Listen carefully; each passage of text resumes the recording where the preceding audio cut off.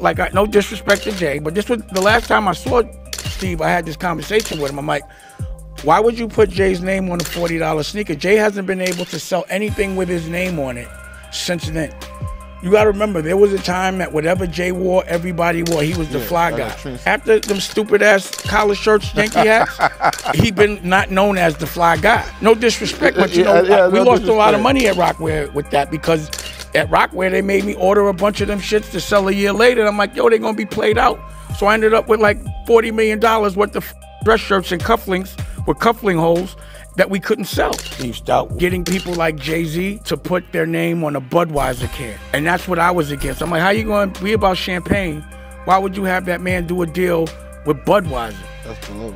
It's just, again, it's like, and also a brand that's known to be for racist people. Yeah.